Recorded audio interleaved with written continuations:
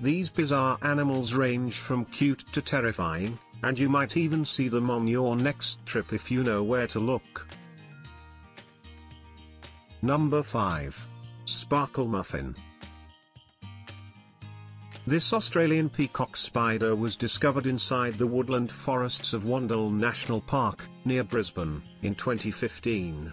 Scientifically named Maratus jactatus, Sparklemuffin earned its colloquial name from University of California researcher Madeline Girard, who discovered the species. These colorful spiders measure just 5 mm in length and display a signature mating dance, where male spiders raise a leg to signal females. Number 4.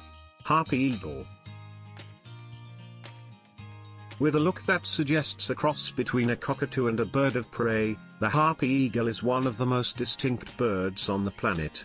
Their wings can span over 7 feet in width, carrying these 20-plus pound birds over the rainforests of Central and South America, where they hunt down large mammals like sloths and monkeys. Harpy eagles are threatened by habitat loss, but this bird can be seen at the Belize Zoo, a sanctuary for native species about an hour outside of Belize City. Number 3. Coatimundi. A bizarre sight in most of the United States, the coatimundi is a common species in Central and South America that can occasionally be seen in the American Southwest. There, it takes on the role of the raccoon in the food chain, scavenging for fruits, lizards, rodents and eggs, as well as raiding the occasional trash can. You can find coatimundis from Uruguay to Texas, but be warned, though they might look cute and cuddly, coatimundis reportedly make terrible domestic pets. Number 2. Jabiru stork.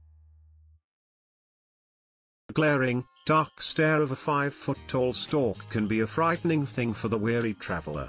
These mesmerizing birds can exhibit territorial tendencies, as seen in an infamous incident that occurred at the Belize Zoo.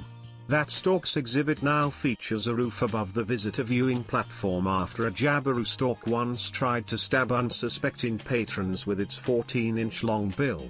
Jabiru storks are native to Central and South America, where they typically feed on small mammals, fish and amphibians.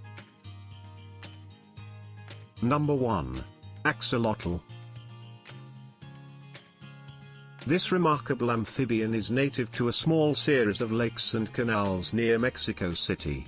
Once numbering in the thousands and providing an important food source for the Aztec, the wild population of axolotl is thought to have dwindled to just a few individuals due to habitat loss. Axolotl can grow to lengths of 18 inches, and they are characterized by a unique set of external gills along with the ability to completely regrow lost limbs.